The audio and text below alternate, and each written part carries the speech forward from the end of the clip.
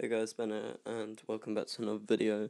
And today I am currently away, but I've got my headset, so I'm gonna try and record a quick video.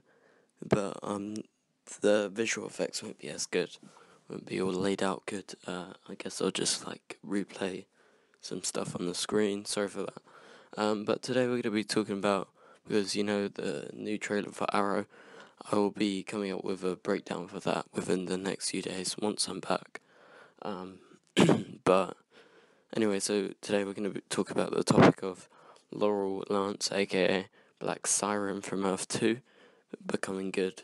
If you like this video, please be sure to drop a thumbs up and leave a comment and subscribe if you're new.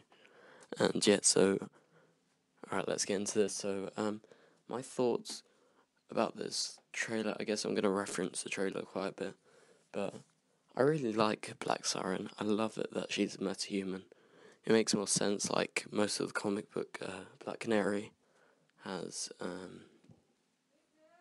metahuman powers rather than just being human with no screeching powers. But I think it would be a really good idea if she went on a redemption path and went on a path of goodness, trying to help Ollie and the team. So potentially getting rid of her ties to Earth 2, because she's known as a villain on Earth 2, but on Earth 1 no one really knows her, apart from the Flash and Team Flash. And so, but apparently, according to the leak that I talked about in the other video, Prometheus set her up, got her out of Star Labs, and to try and mess with Oliver and the team's emotions more.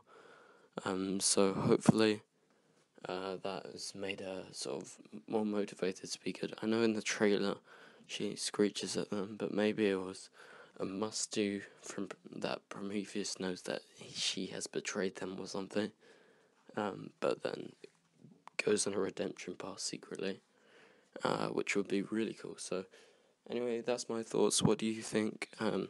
Leave it in the comments below. Do you think it would be good to have a Black Siren redemption arc in Arrow Season 5?